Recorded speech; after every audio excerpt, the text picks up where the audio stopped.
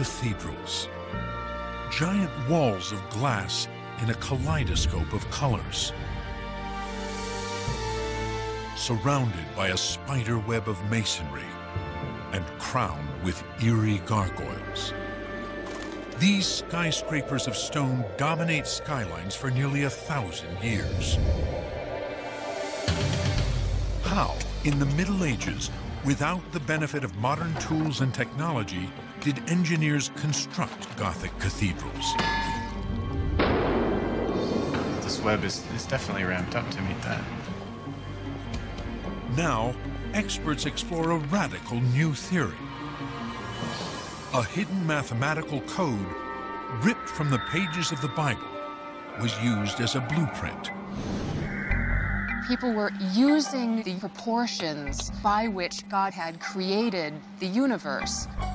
But to unlock the cathedral code, investigators must strip these medieval megastructures to their bare bones. Very slowly let the pressure go. Let go.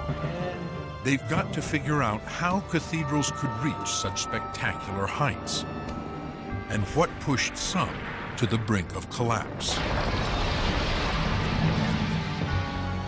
Now, can these experts solve one of the greatest medieval mysteries? How on earth did they build the Gothic cathedral? Up next on Nova, Building the Great Cathedrals.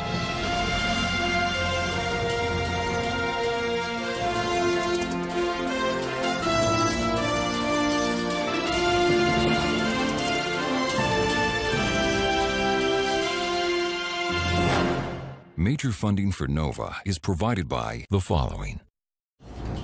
The David H. Koch Fund for Science, supporting NOVA and promoting public understanding of science. And the Corporation for Public Broadcasting, and by PBS viewers like you. Thank you. Taller than the ancient pyramids in Egypt, large enough to hold the Statue of Liberty. 100 million pounds of stone, seemingly weightless, yet as heavy as the Empire State Building. This is a revolution in building. Gothic cathedrals.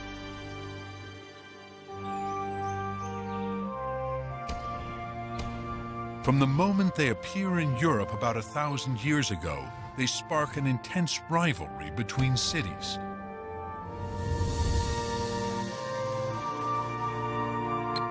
They consume the labor of entire towns, sometimes taking 100 years to build.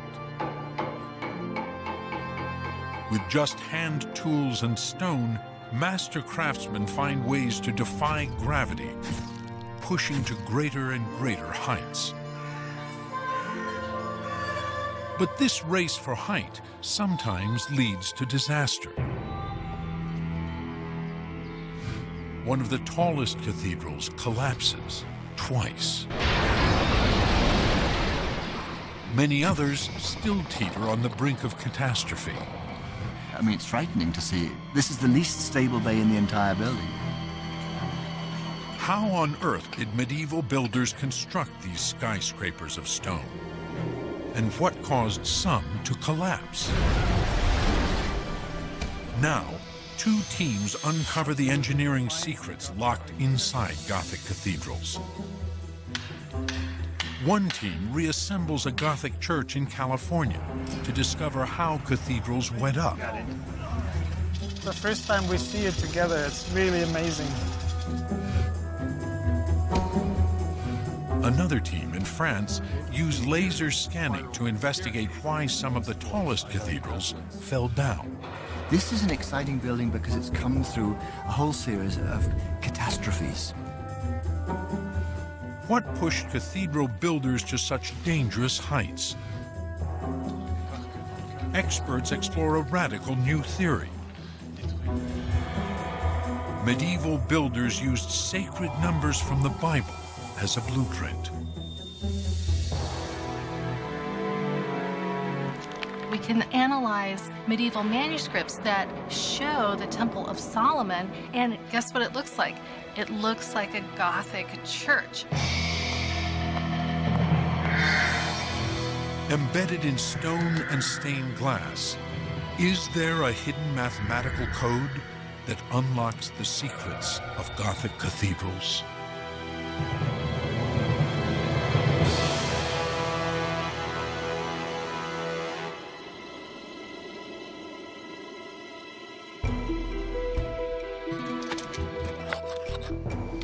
At the dawn of cathedral construction, in the late Middle Ages around the 12th century, building with stone was dirty, difficult work.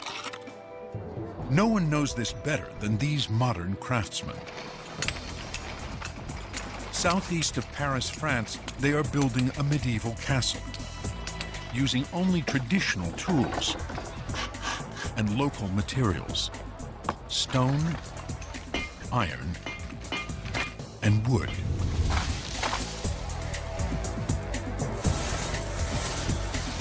They're rediscovering the same methods used to construct Gothic cathedrals. Voilà.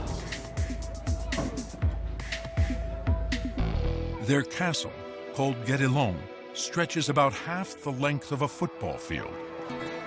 It's part tourist attraction and part medieval construction lab. On construit pour comprendre. We're building to understand. C'est un chantier d'archéologie expérimentale. It's an experimental archaeological site, and the idea is to get as close as we can to the reality of medieval construction work.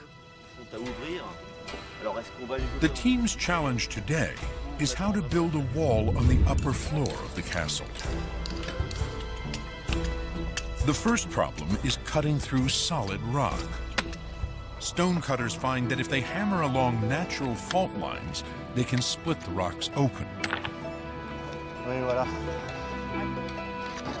Next, masons carve the pieces into building blocks. But each weighs over 100 pounds and has to be lifted all the way up top, almost 5 stories high. From medieval manuscripts, the crew discovered that builders in cathedral times turned an ancient Roman war engine into a hoisting machine. Workers can lift 6 times their own weight. They call this curious contraption the squirrel cage.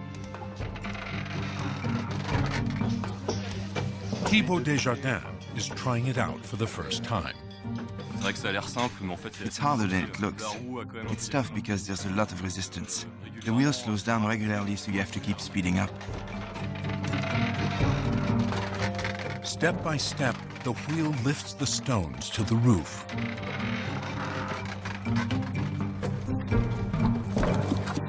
Meanwhile, another team mixes mortar. It's a long-lost recipe of burnt limestone and sand. The mortar smooths out gaps between stones, but it's no super glue. It's a very slow-drying mortar. In fact, in the inside of these walls, where there's very little air, it could take over 1,000 years for the mortar to completely dry. Instead of mortar holding the blocks together, it's something much more basic. Pressure, the weight of the castle. 60,000 tons keeps each stone in place. But each layer of stone must be level, or the entire wall will topple. In pre-Gothic times, the only way to build tall is to construct big, thick walls. So the result is buildings that are bulky and dark.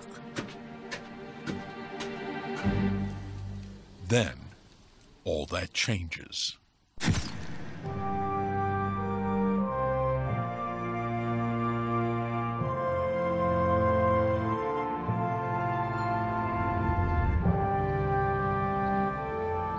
On June 11th, 1144 AD, a who's who of medieval France, including the king and queen, gather in the outskirts of Paris. Here, At Saint-Denis, the king's official church, they witness a revolution in engineering.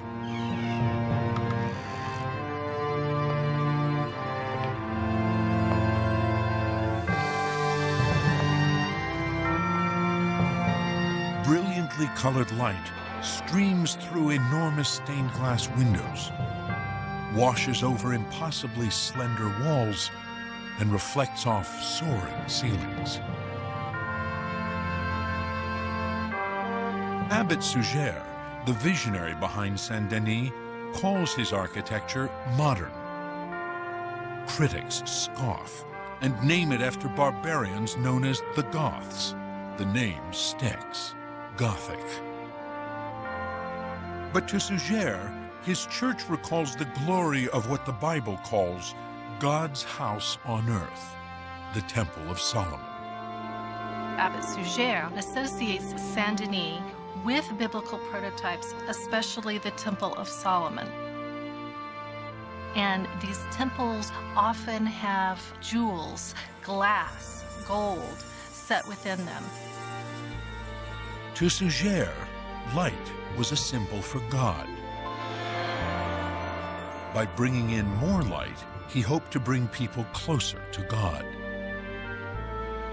Villagers living in small, dark spaces must have been awe-inspired by the church's towering walls of light. Suger's walls become windows. Suger actually uses light as a building material. Amazingly, Gothic engineers built thin, super-tall walls made not of stone, but mostly of glass. And somehow these walls of windows support towering ceilings of stone. How did medieval builders pull off such a dramatic transformation?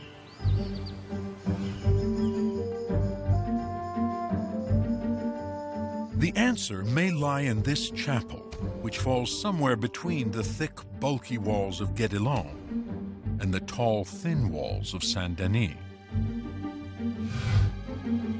The trouble is, the chapel is in pieces. In 1931, American newspaper tycoon William Randolph Hearst bought the church in Europe and shipped it block by block back to California. But the Great Depression stopped Hearst from ever rebuilding it. Today, that's Frank Helmholtz's job in Vina, California. He's a master stonemason who's worked on French cathedrals. Stones from the monastery were taken apart about 70 years ago, stone by stone in Spain. Right in here, we actually have a lot of the stones still stored.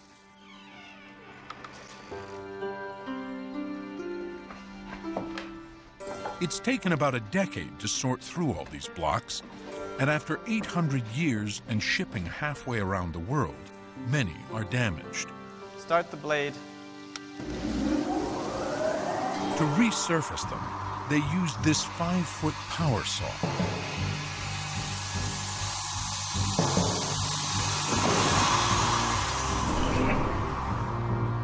Over the last 7 years, they have rebuilt the chapel's exterior walls.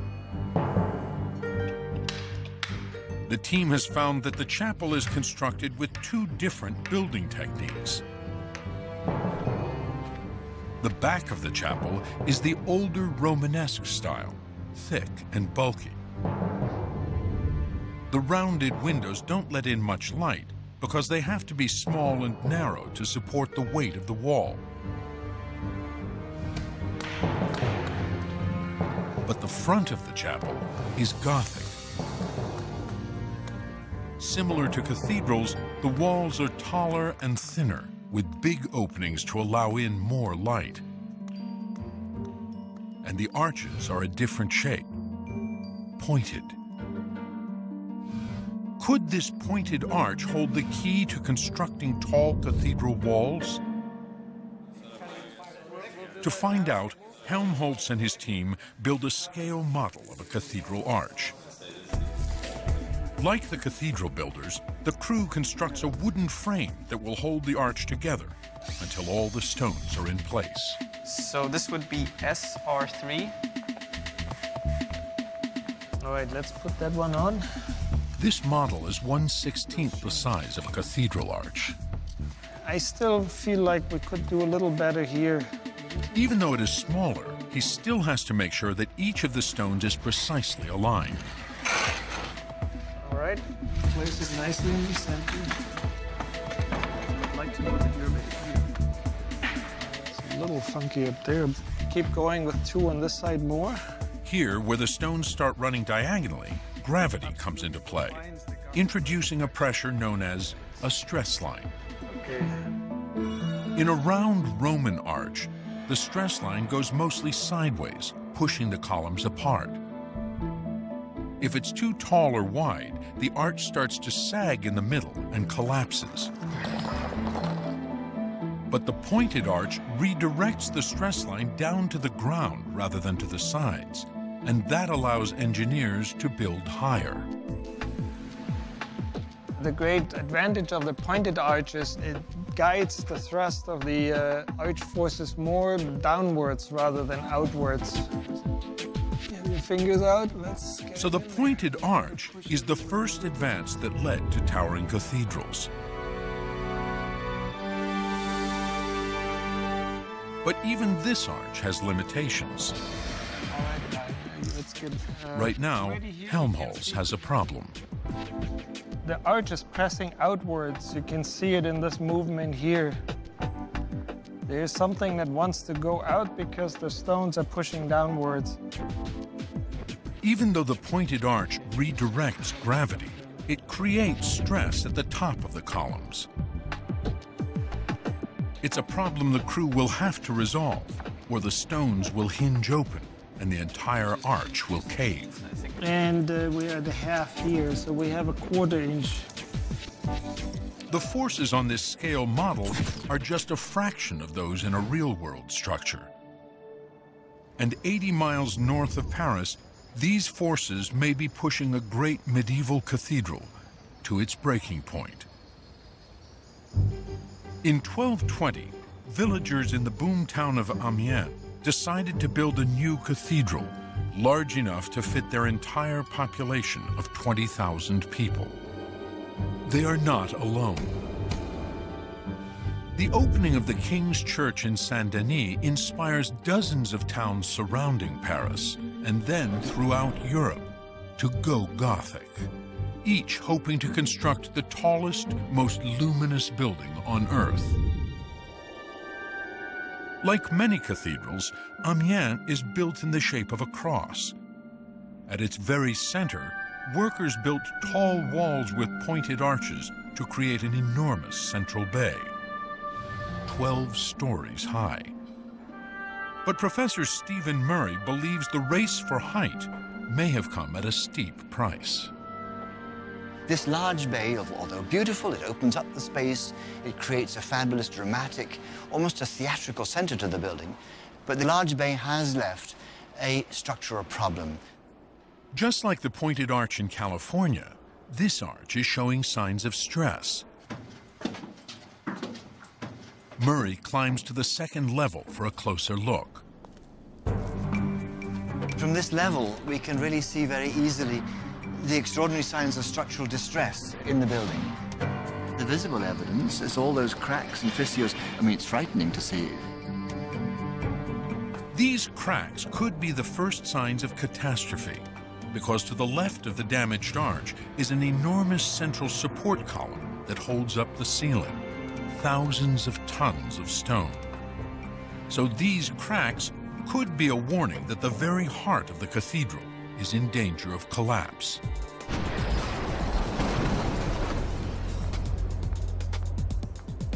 Murray is anxious to investigate.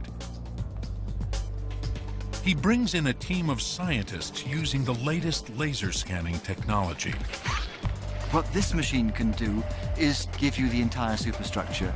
We can begin to see the deformations in the building and begin to understand its structural problems. Murray enlists the help of Andrew Tallon, a medieval architecture specialist, to scan every nook and cranny of Amiens Cathedral. It sends a little laser beam out from its eye, and it measures thousands of times a second the distance between itself and whatever it's hitting. And so as it slowly pans across the wall, it's shooting this laser out and taking a whole series of measurements, which then are represented in 3 dimensions as a series of X, Y, Z coordinates. And now switch to the higher window. And now we're actually acquiring the model. It's shooting right up over here. In only a matter of minutes, the laser scans the entire central space of Amiens Cathedral. This is the thrilling moment of the scan, when we see the building start to appear. It's a highly accurate 3D model, a virtual cathedral. But can it reveal the lurking structural problems that threaten Amiens? A building is a naughty thing, it misbehaves. The arches want to push outwards. The building sometimes is guilty of misbehavior that could produce collapse.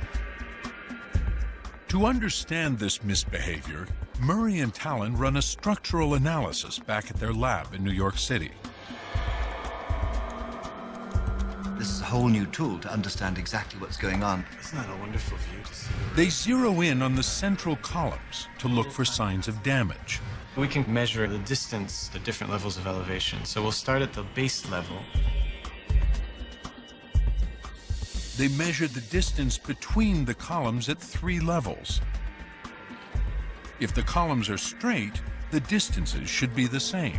So we'll take a measurement at the lowest point, 11.6 meters. Good. So that's our basic measurement.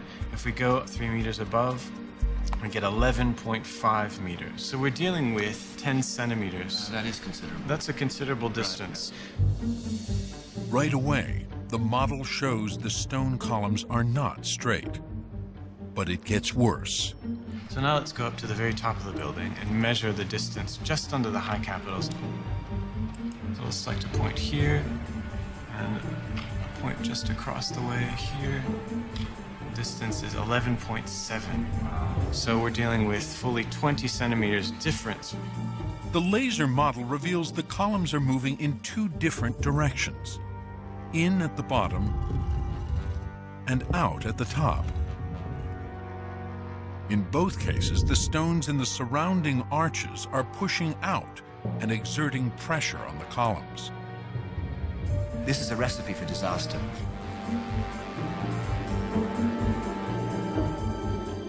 Next door, structural analyst Rory O'Neill wants to find out just how bad that disaster would be.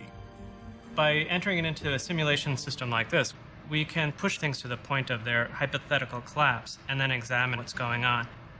Where are the moments in the building that the builder would lose sleep over at night? O'Neill simulates what would happen over time if the force of the lower arch pushes too hard on the column. What's happening now is that all of the structure is starting to slide this way, and I'll pause it for a second so we can go in and take a closer look. You see that the bricks are starting to separate from the arch. The cracks in the model look strikingly familiar. These cracks are a tell. They're letting us know that, in fact, the wall has shifted over time. The virtual model reveals that the real cracks have formed because the arch has pushed the column to one side. O'Neill simulates what happens next. It would continue to push out until at one point it would just give way and everything would come crashing down.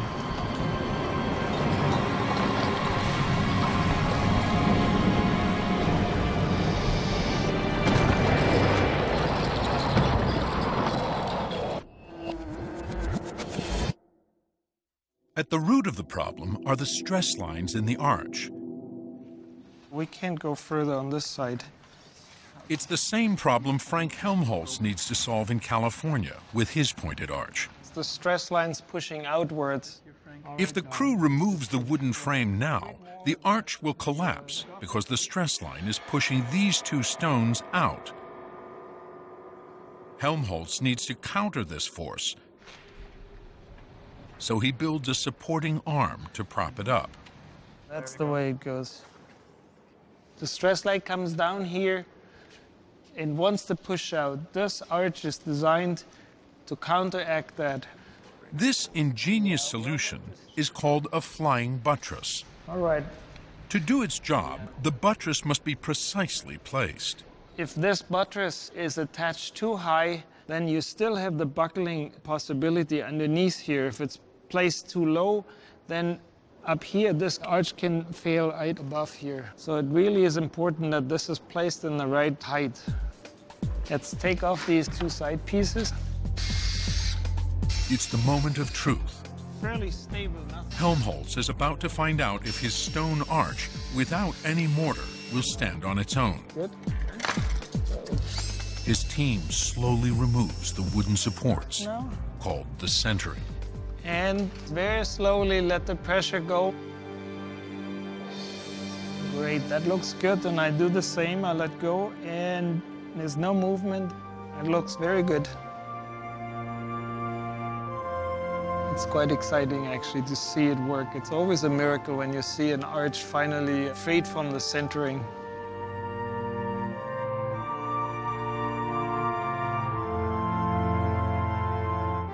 The flying buttress reaches dramatic proportions in a full-scale Gothic cathedral. Rising spectacularly from the ground, an intricate spiderweb of masonry.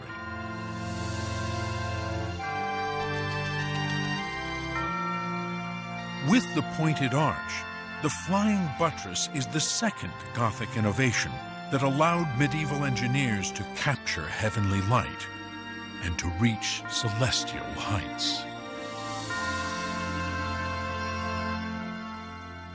The arch and buttress make up the basic building blocks of an entire cathedral. But it's a house of cards, where the placement of every individual stone plays a critical role.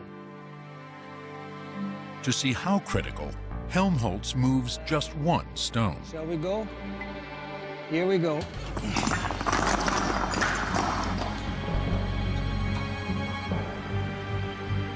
Without the buttress to counter it, the sideways force of the arch pushes the column outwards, and the structure collapses.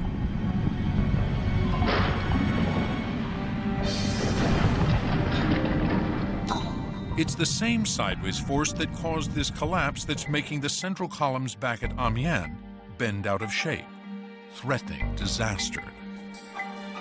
Yet to support the arch at the top of the central columns, outside, Amiens engineers did build the flying buttress.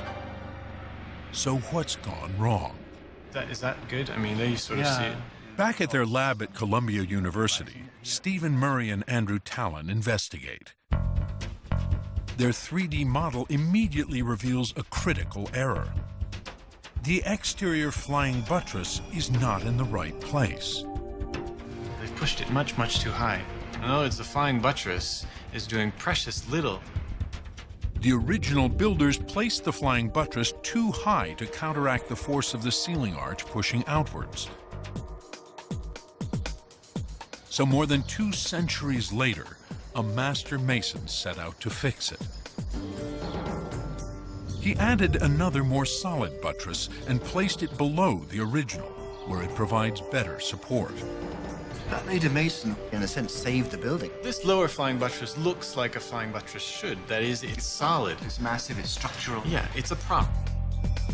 With new buttresses in place, the medieval builders stabilized the upper wall. But there was still no side support toward the bottom, where the wall began to crack. By the late Middle Ages, people were scared to death to see the enormous cracks opening up in the arcade. Medieval builders at Amiens have to find a way to support the column before it collapses. In desperation, engineers go outside the Gothic playbook of stone. They turn to metal.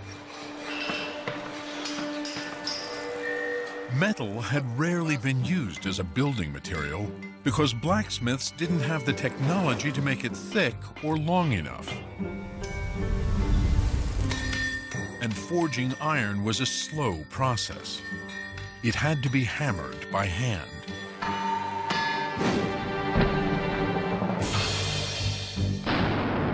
Then, early in the 12th century, monks reinvent an ancient Greek tool, a hydraulic hammer.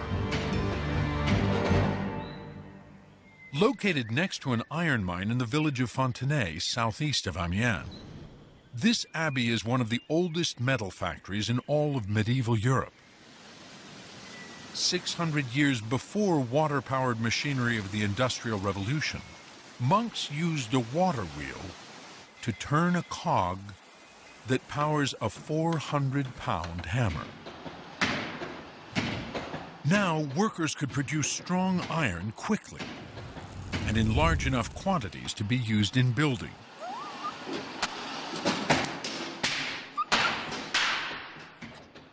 But could iron rescue Amiens Cathedral?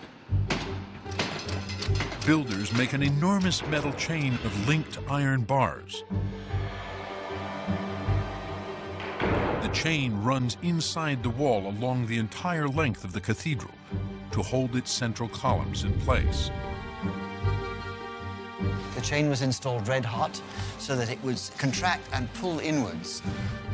The medieval iron band-aid worked. Today, the massive metal chain at Amiens may still be the only thing that keeps these columns from collapsing.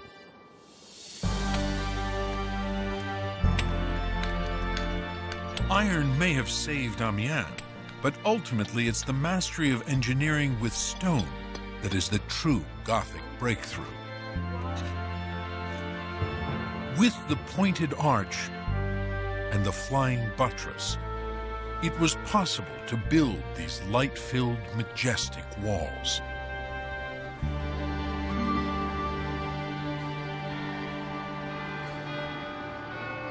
But these walls are almost entirely glass. How are they able to support immense ceilings of stone? Fire it up.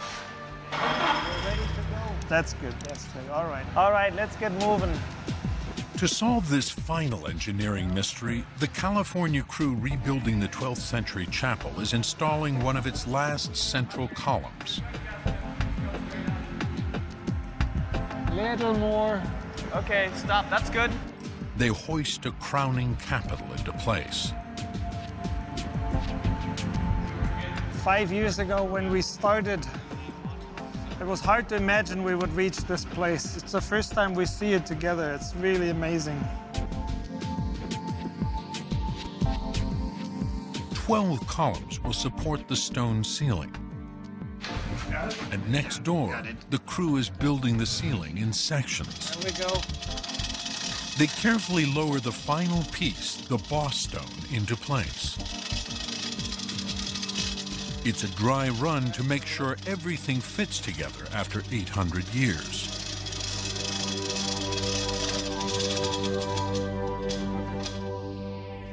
Great, so that fits, that works. The ceiling is called a ribbed vault. It's made of two intersecting pointed arches.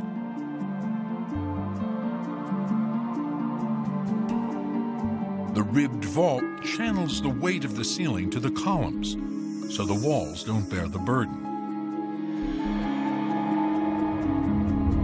Since the forces are concentrated on these ribs, everything from here all the way across to here can be opened up for windows. The ribbed vault is the third Gothic innovation. Working with the pointed arch and the flying buttress, engineers created a skeleton that bears the weight of the building and directs it towards the ground. Gothic craftsmen could now fill these walls with huge, colorful glass windows.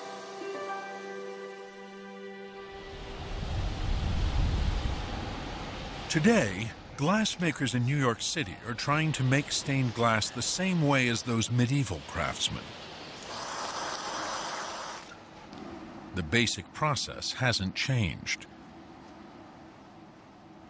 They start with the most elemental chemicals. So this is where a stained glass window begins.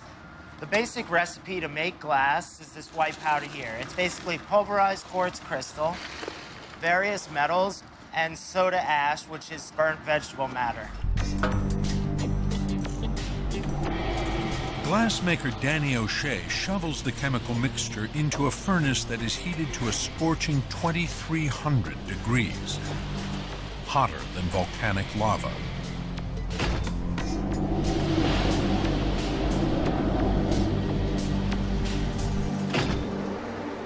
To color the glass, medieval designers had to be craftsmen and chemists, mixing metals into the molten mass. They were aware that different metals added to the glass mixture would give different colors. A copper can be used to give green. It can also be used to give red. Cobalt, blue, selenium is like an orange and a yellow. Blow, please. With color in place, they give the glass its first shape. Stop. Off. Blow. O'Shea blows through a steel tube called a blowpipe. Stop. As Michael Davis begins to shape the mass. As you're turning it, the thing is just getting wider, it wants to open. It's kind of a very natural thing for it to do. Spinning the glass, he works it into a disc.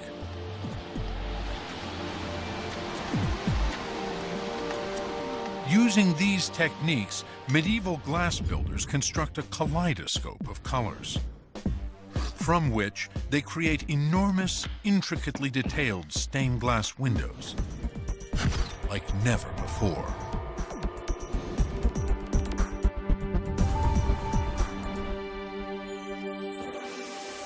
These walls of glass depict narratives from the Bible, like Adam and Eve, Noah's Ark, and the resurrection of Jesus Christ. In an age when few people can read and write, stained glass windows become the multimedia stories of their day. The Bible written in light. They were a revelation to the people that would go to a church and see the colored light. They probably just marveling, like, what is this? This is incredible. And I think it was moving. I mean, we're still moved by them. I'm still moved by them.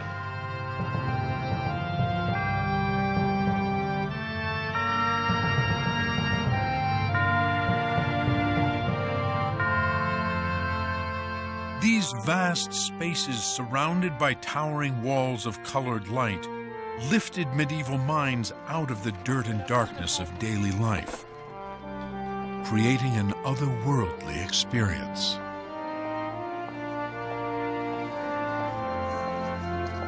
Jacqueline Jung is an expert on Gothic cathedrals.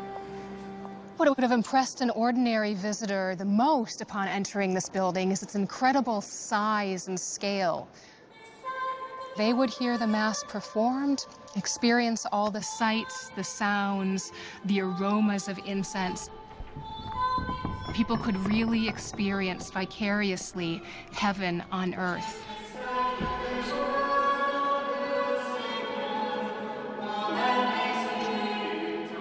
The purpose of these immense sacred spaces was spiritual, to bring ordinary people closer to God. Yet cathedrals would have been impossible without the pointed arch, flying buttress, and vaulted ceiling.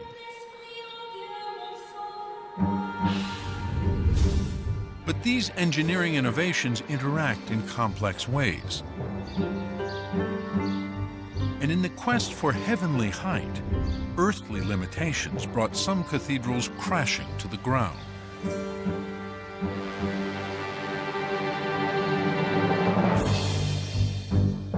While Amiens Cathedral is under construction, just 35 miles away, the townspeople of Beauvais want to build their own stone skyscraper, bigger and more beautiful than their neighbor. We're seeing the most beautiful cathedral of Gothic. This building takes off like a rocket ship. But Beauvais' height comes at a cost. High above these churchgoers are modern braces that may be the only thing keeping the cathedral from collapsing. An unsettling reminder of a medieval disaster. On Ascension Day in 1573, there was a service being celebrated in the church. Stones began to fall. There was a solemn procession taking place. The clergy slowly began to speed up their pace. They ended up rushing out of the cathedral in a cloud of dust.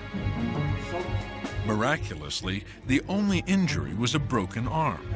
But this wasn't the first time the church collapsed. During construction in 1284, part of the ribbed vaulted ceiling, 12 stories high, came crashing down. The building's columns, or piers, continue to be plagued by structural problems to this day. An unstable pier, an overhang. The pier is buckling to the west. These are incredibly slender. This is very, very sick. This is a recipe for disaster. And Beauvais wasn't the only town courting disaster. Regional rivalry drove many Gothic builders to ever more dangerous heights. But why? Some experts suspect they were motivated by something beyond earthly bragging rights. For hidden within the dimensions of the greatest cathedrals may be a secret mathematical code that could provide the answer.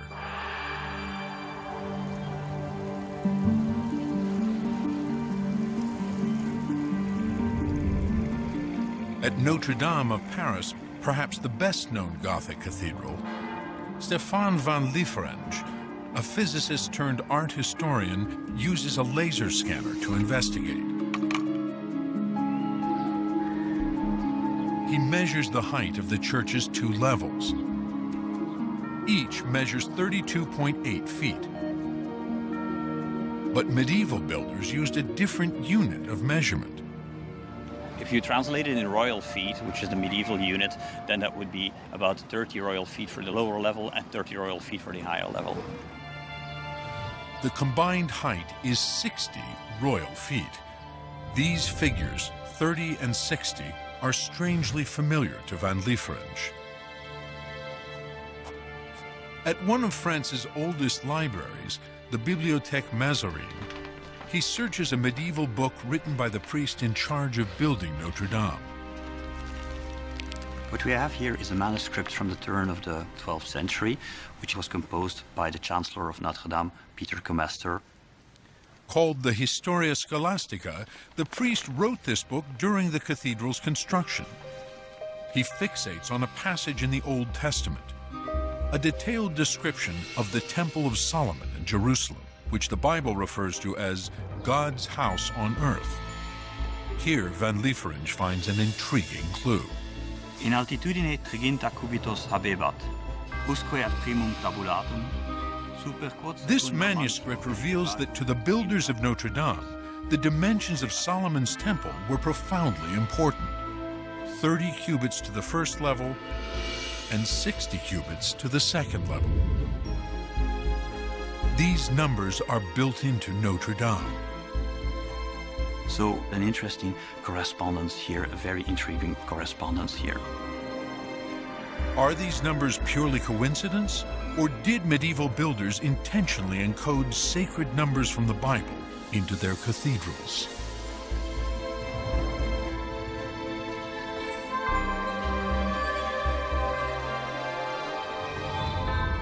Just southwest of Paris, clues are embedded in the crown jewel of Gothic architecture, Chartres Cathedral.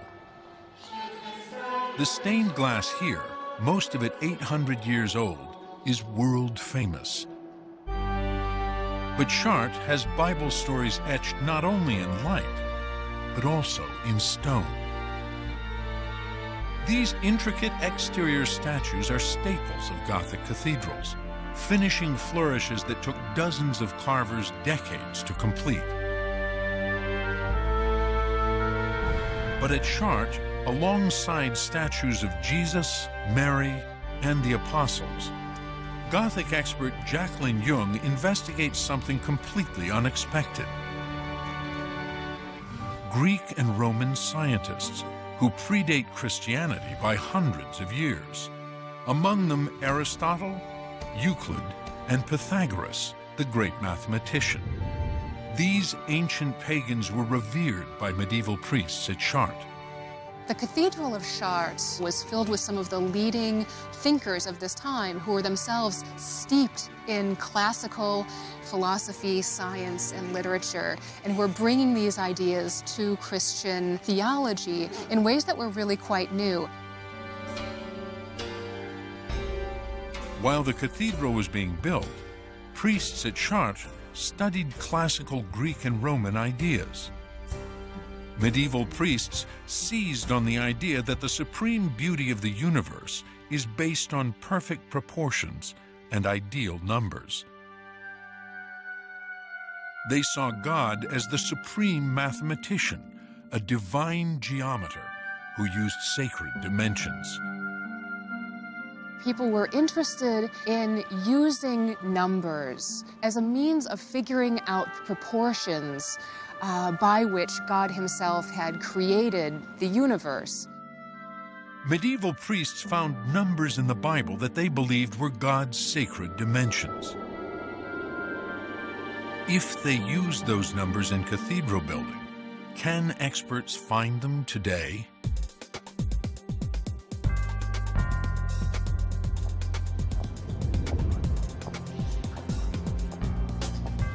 On the hunt for divine dimensions, Stephen Murray returns to Amiens, where builders rescued the cathedral with an iron chain. He starts by measuring the area at the very center of the cross, where the 4 central columns form a square. The geometric code that gives the shape of this building involves a great square that sits right here in the middle.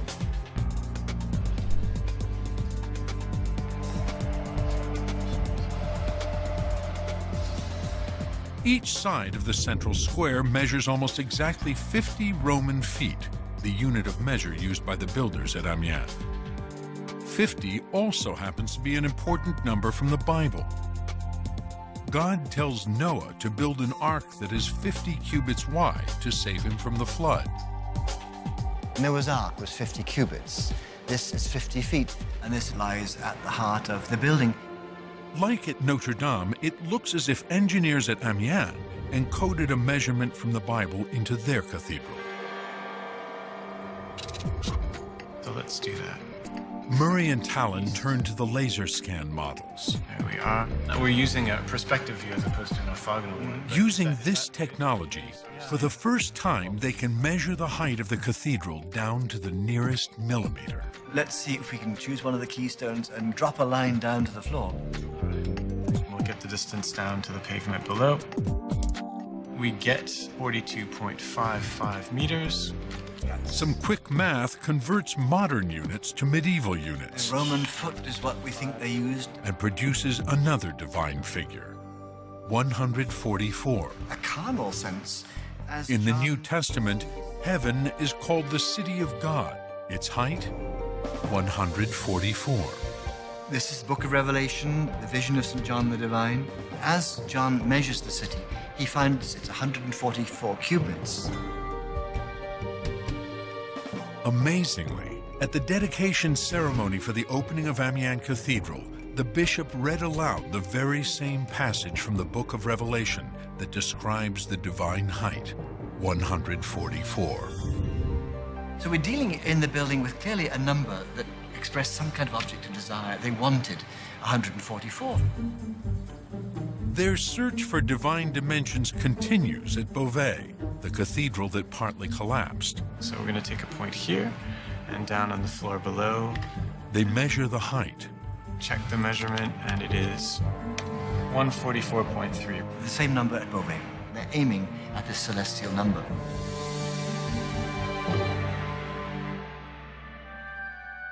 The builders at both Amiens and Beauvais used the height of God's heavenly city in the Bible to design the height of their cathedrals.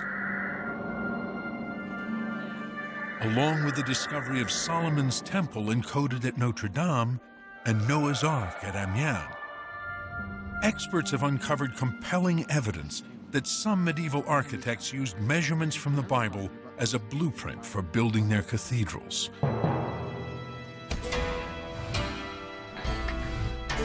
Using sacred numbers, Gothic engineers strived to make cathedrals a kind of heaven on earth, a sacred place for transporting medieval minds from their daily lives of toil to the lofty heights of eternity.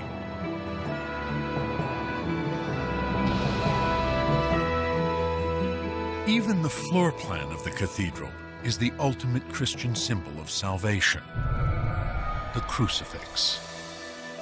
The building is a vehicle. It takes you somewhere else. A cathedral, in a sense, is a medium. It's a transport. It takes us to heaven.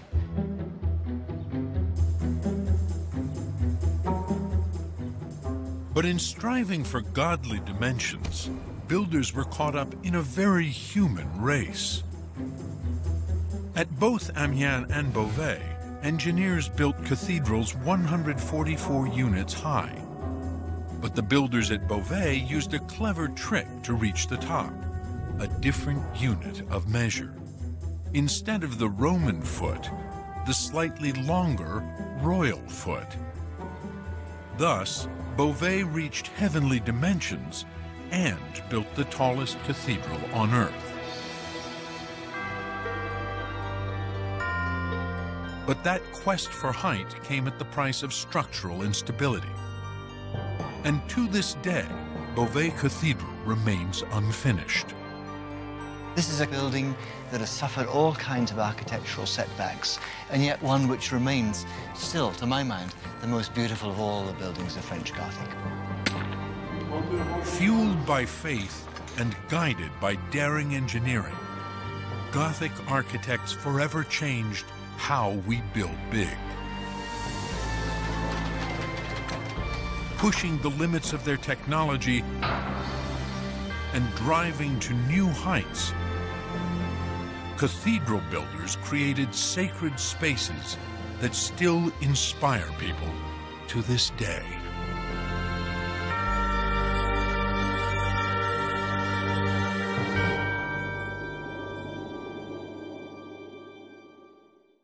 The exploration continues on NOVA's website, where you can stream this program online. Investigate the physics of arches, see why some collapse while others support skyscrapers of stone, and master the medieval chemistry of stained glass. Dig deeper into ancient worlds, from pharaoh ships to Inca rebellions, with expert interviews, interactives, teacher resources, and more. Follow NOVA on Facebook and Twitter. Find us online at pbs.org.